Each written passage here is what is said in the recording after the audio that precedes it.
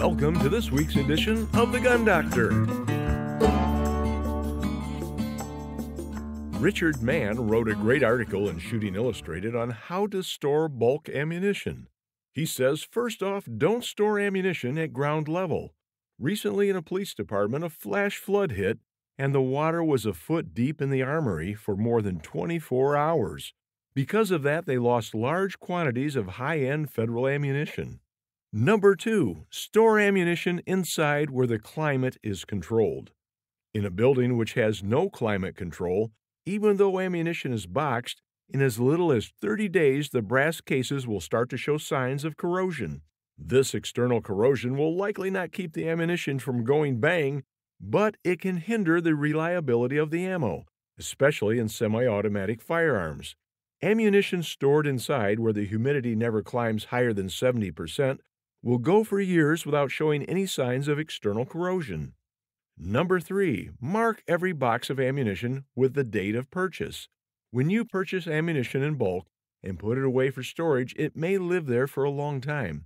Obviously, the case and individual boxes are marked with cartridge and bullet style, but they are also marked with the lot number.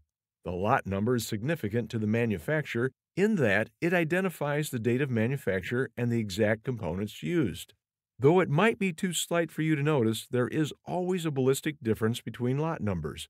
Since end users cannot glean any of this information from lot numbers, more important to you is the date of purchase.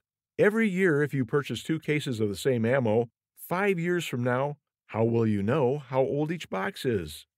Number 4, buying cheap ammo in bulk, especially in a shortage, may sound like a good idea, but before you buy in bulk, make sure the ammo you are buying is compatible with the gun which you are buying it for.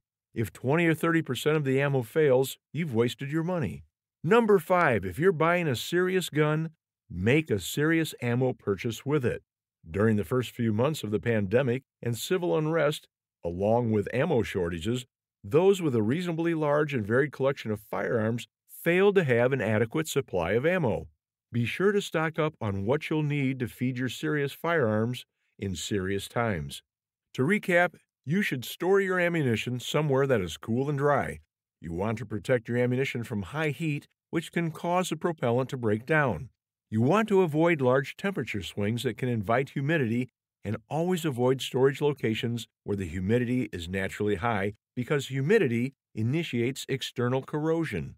Finally, and obviously, you want to keep your ammunition dry. Avoid storing ammo any place where water might reach it. Metal ammunition cans are popular for all these reasons. Have you ever wondered why there are stacks of metal ammo cans at gun shows? Well, they sell them by the stacks because smart folks buy them to store their ammunition. Another item popular for long-term ammo storage are those little silica gel packs.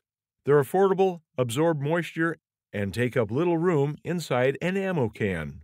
A good place to find ammo cans, ammo, new and used firearms is Smoke & Gun Works. Smoke & Gun Works, a great place to Christmas shop. And if you're not sure what to buy that gun enthusiast, try a gift card from Smoke & Gun Works. Smoke & Gun Works, 8785 North Baileyville Road, Forreston, Illinois.